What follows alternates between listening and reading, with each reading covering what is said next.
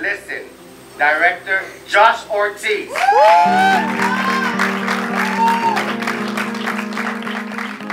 Filmmaking is something you learn. It doesn't come out of nowhere. You're not born with amazing talents or anything. You start from the bottom and you try to tell stories that you want to tell.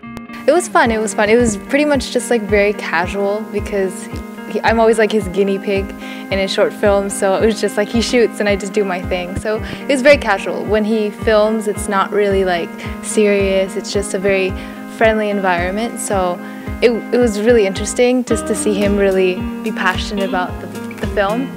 So it was fun. For my brother, what motivated him was definitely the different experiences he's had. For me, what made me feel so inspired to continue making the movie was just the fact that I'm a figure skater, and at my age, starting ice skating at this age really isn't worth doing because the sport is very difficult. But this movie continues to remind me that I should go after it no matter what, whether I succeed or I fail, because the most important part is that I give it my best. I think people just give up way too easily, and people look at failure as if it's the end of the world, when really failure is a reminder to try again. And I wrote Listen for myself, for my siblings, for family and friends, and that's when I realized that there is a balance between doing art for yourself and doing art for others. Whatever craft you've chosen, as long as you enjoy what you do, people will appreciate that.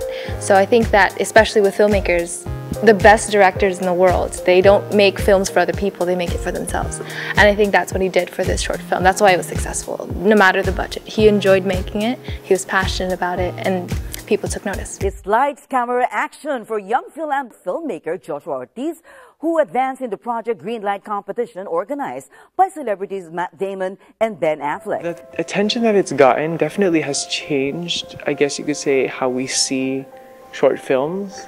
Because now it's like, oh wow, a short film can impact somebody, can make a difference. The amount of people who have told my brother thank you on Facebook, or all the Facebook friend requests he gets, or all the messages and comments. It's amazing how so many people are taking attention and saying things like, oh yeah, I watched that video, or yeah, my friend showed that to me. It's amazing. The winner of the 2015 Orlando 48-Hour Film Project. Wake up!